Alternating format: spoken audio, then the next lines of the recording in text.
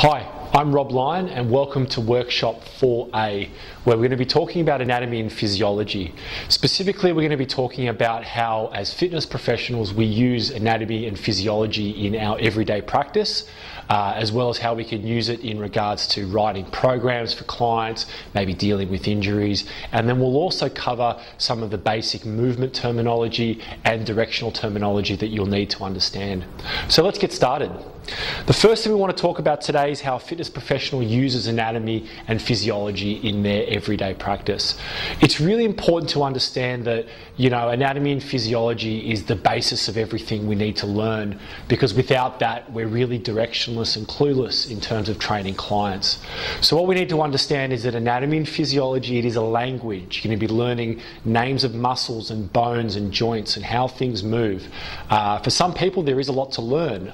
Unfortunately, it's one of those things where you just kind of have to memorize it. We don't like putting together courses where you have to memorize a lot of things, but this is one area where you will have to try and commit a few things to memory. So make sure that you take your time as you go through, go back and forward, and it really is a language. So I want you to start to use this language in a lot of the everyday environments you come across, or with your own training as well.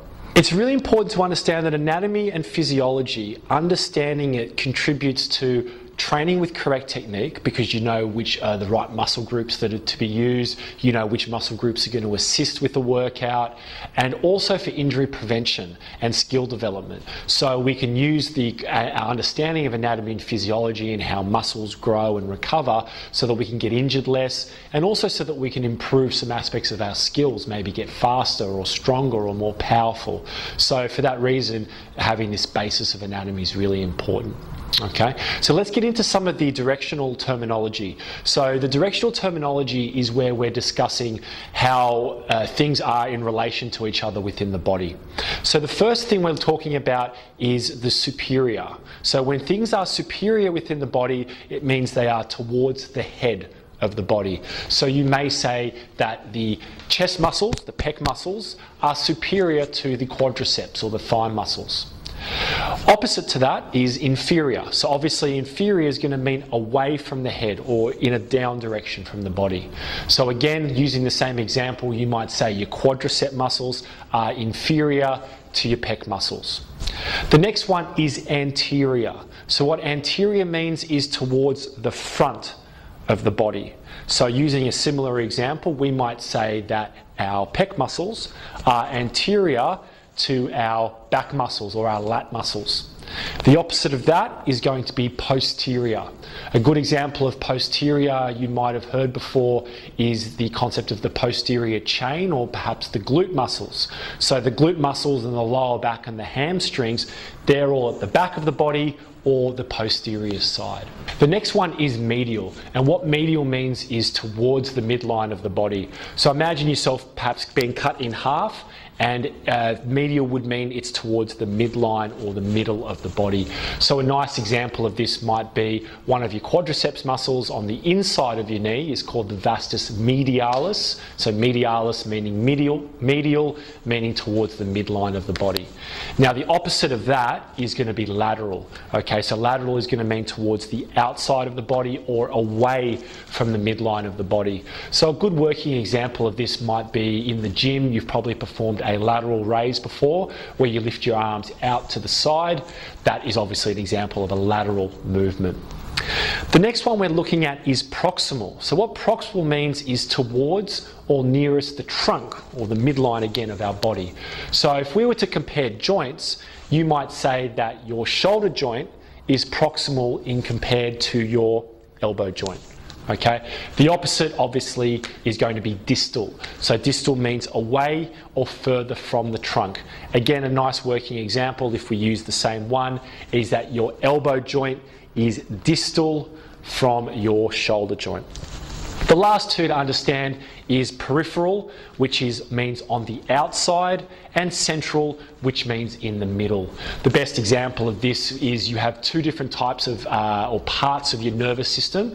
One is called the central nervous system. That includes your brain and your spinal cord, obviously being in the central part of the body. And then all the nerves that branch out from that area are what we call the peripheral nervous system, because they are on the outside when we compare it to central. So in the next slide, we've got a few practical examples. The first example is looking at the difference between anterior, remember, in the front, and posterior at the back. So we use the knee for this example. There's a ligament in the knee called the anterior cruciate ligament. This is one of the most commonly injured knee ligaments. Typically, if you're going to land and rotate, or you might get tackled or have an outside force on your knee, and that sits in front of the posterior cruciate ligament. Okay, so anterior is sitting in front and posterior means it's sitting behind.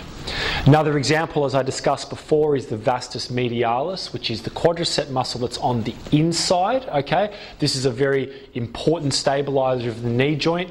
It's also got like a teardrop shape, where you might see it or notice it in some athletes or clients, or even in your own leg in the bottom of your quadricep. It's commonly underdeveloped in athletes with a history of knee issues. So typically athletes that have a weak muscle on the inside of the knee, they tend to get injured a lot. It sits towards the midline compared to the vastus lateralis. Okay, lateral again meaning on the outside, and that's the overpowering outer muscle on the quadriceps. So the muscles on the outside of your thighs that give the thighs that shape. Okay, the last example, as I discussed before, the peripheral nervous system, which are the nerve branches that branch out from the central nervous system. So that gives you the difference there between peripheral and central. And those peripheral nervous system branches, they act as messengers, sending signals to and sending signals back from the central nervous system. Okay, so now that we've discussed directional terminology and we know where everything is in relation to each other within the body, let's go through movement terminology. So this is going to relate to your joints, okay, and talking about how different joints move. So the first movement terminology we're looking at is flexion. So flexion is decreasing the angle of a specific joint. So the best example of this would be if you're doing a bicep curl and you're curling the weight up, because the angle of the elbow joint is decreasing or getting smaller, we're doing what's called elbow flexion. The opposite of that is going to be extension. So in extension, you are increasing the angle of the joint. So if we use the same elbow joint as an example, if you're doing, for example, a tricep push down on the cables, as you push that weight down, because you are increasing the angle of the joint, you are taking that elbow joint through extension. Abduction, so that's ABD. Abduction means we're moving away from the midline. Okay, so again, from the middle of the body, we're moving the joint away from the midline. Using that same example as before, that lateral raise, okay, we are abducting the shoulder joint. So we're moving that shoulder joint away from the midline of the body. Now the opposite of that is called adduction, and that's with 2 Ds, so ADD, adduction. The best way that I remember it is think about when you're adding, you're bringing it back to the midline of the body, okay? So you're adding that joint back to the body. So if we were to lower the weight in a lateral raise, then we're going through shoulder adduction. Or if perhaps we're performing a chest fly in the gym, where we're bringing our arms together, that's called adduction. Circumduction. So circumduction is a combination of a bit of everything. So it's a little bit of flexion, a little bit of extension, a little bit of abduction and adduction. Now typically the joints with the biggest range of motion, like the shoulder joint and the hip joints, are the joints that go through circumduction. So if you were to do arm circles, swing your arm around clockwise or counterclockwise, because you're taking your joint through all those ranges of motion, you're doing what's called circumduction. The next one we're looking at is inversion. So we're looking at the ankle joint and specifically the foot. Inversion is when you move the sole of the foot towards the midline of the body. So imagine that the sole of your foot is pointing inwards, okay? So inversion, foot pointing inwards. So a classic example of that, we've probably all rolled our ankles at one point in our life. So when we turn over our ankle on the outside and all the weight goes onto the outside of our ankle joint, we go through what's called an inversion injury. The opposite of this is eversion. So what eversion is when we're moving the sole of the foot away from the midline of the body. So we're turning the sole of the foot outwards, out to the side. Number 8, horizontal flexion. So horizontal flexion is movement of the shoulder in a horizontal plane towards the midline of the body. So to understand this, what you need to do is you need to lift your shoulders out to 90 degrees, to take them out to the side. And if we were to bring our arms in this position to the midline of the body, think about a chest fly or a pec deck machine in the gym, that's what we call horizontal flexion of the shoulder joint. The opposite of that obviously is going to be horizontal extension, and that's movement of the shoulder in a horizontal plane away from the midline of the body. So you might do these if you do, for example, bent over lateral raises in the gym, or you might do what's called a band pull apart to strengthen the muscles between your shoulder blades. So that's in the horizontal plane. We're looking at flexion and horizontal extension. So let's go through a couple of practical examples. Okay, the first practical example is the shoulder. Because the shoulder is what we call a ball and socket joint, which means there's a ball of the shoulder and it sits within a socket in the clavicle and the acromion. So what happens here, because this ball and socket is very mobile, it can move in a lot of different directions. So it can move in flexion and extension, abduction, adduction, circumduction, everywhere, okay? It's a very mobile joint. But as we will discover, because it's very mobile, it's also not very stable, which means it's a high risk of injury. The last one is the knee. So the knee is a classic hinge joint, just like the elbow. Because it's a hinge joint, it's only allowed to go through flexion and extension. So think bending and straightening your knee. Because the knee typically only moves in these two movements, it's very susceptible for injury for what we call lateral forces. So you might have seen it before where someone's got their leg planted on the floor and their leg gets taken out from the side. And because their knee doesn't bend in that direction, because it only flexes and extends, that's where we tend to run into some problems there.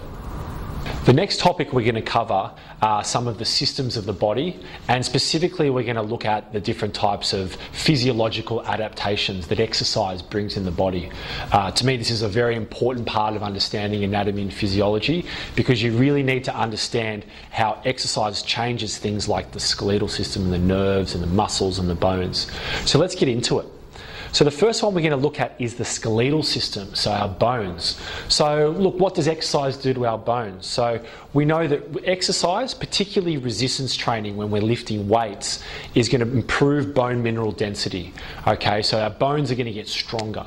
Now, our bones get stronger for a variety of reasons, but the two main reasons why our bones get stronger through exercise is the first one is gravity. So if we are loading the bones through gravity, so think about impact exercises like running or jumping or things like that. Because gravity is going through our bones are going to respond to that by getting stronger to withstand those forces.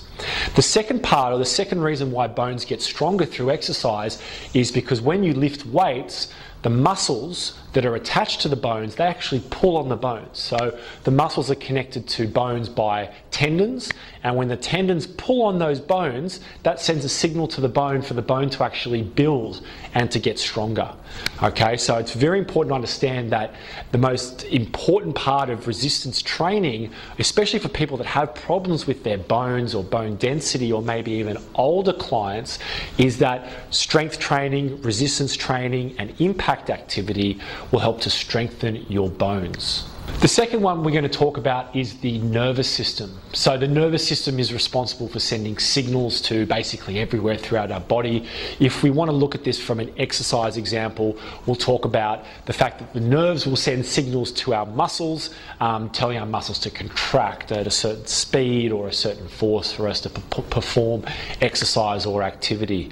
So when we exercise, the body responds and adapts, and the nervous system becomes more efficient at sending signals to our muscles to tell our muscles to contract. And this is really important. You're going to hear a lot about improvements in efficiency in the body. So what does that mean for the nerves? Well, it means a few things. It means that the nerves send signals faster. So from the central nervous system down through our peripheral nervous system and into our muscles, it will send faster signals, which means our muscles have a better response time and can contract. The rate at which we fire them faster. We also recruit more motor units, and what that means is we recruit more muscle fibers because we send more signals through our nervous system.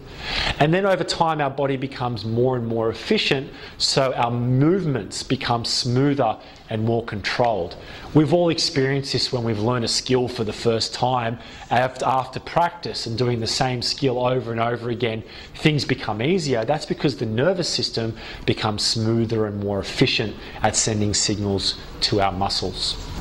The next one is the circulatory system. So the circulatory system is talking about blood flow and oxygen delivery from our heart and our lungs to our muscles. Now, exercise is really important for this system because what it does is it forces blood flow into certain muscle groups, okay? And when it forces blood flow into certain muscle groups, think about a cyclist. A cyclist is on his bike or her bike, pumping their legs, using their quadriceps and glutes and hamstrings. So because there's more blood involved, your body is going to send more blood from your heart and lungs to those working muscles. Now, what does that mean? That means that the heart's going to have to pump harder, the heart's going to have to pump faster, you're going to have to breathe more heavily, and you're going to have to breathe quicker so that you can get more oxygen from the air, pump it through the bloodstream from the heart, and get the oxygen into those working muscles. So that's why exercising is so important, because it improves blood flow and oxygen carrying capacity to your muscle cells. The next one is the muscular system. So the muscular system is going to respond to exercise a few different ways, and this is going to be dependent on what you decide to do or how you decide to train that system. So for example, if you are doing a lot of high repetition exercises, you're training for long periods of time, your muscles are going to respond and get more endurant, okay, which means that it's going to take them longer for them to fatigue under stress. If you do a lot of heavy weight lifting, or if you do a lot of high intensity type of training, your muscles might become a little bit bigger and get a little bit stronger, okay? All of these adaptations to exercise are designed to make the muscles work more efficiently. So depending on the type of training that you're doing, you'll get bigger, you might get stronger, you might get faster, or the muscles might become more endurant. The last one is your respiratory system.